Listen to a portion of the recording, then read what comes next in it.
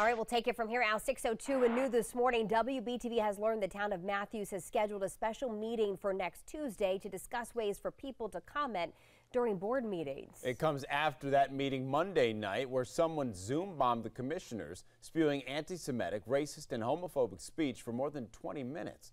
WBTV broke that story yesterday morning, and we've been digging into the divide over free speech versus hate speech. Mary Calkins is live with the response to our story. Mary? That's right, Alex. Commissioners, people who were at that meeting, and folks who live in Matthews, they seem united on the fact that that speech was hateful and vile, but the split comes in whether it should be censored.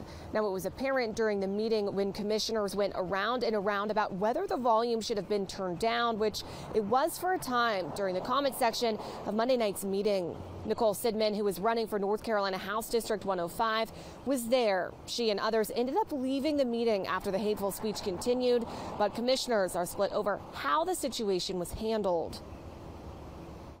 When the third call started, I was like, all right, we're done here. Unfortunately, people were forced to listen. We cannot shut down speakers based on the sensitivities of individuals or of other groups.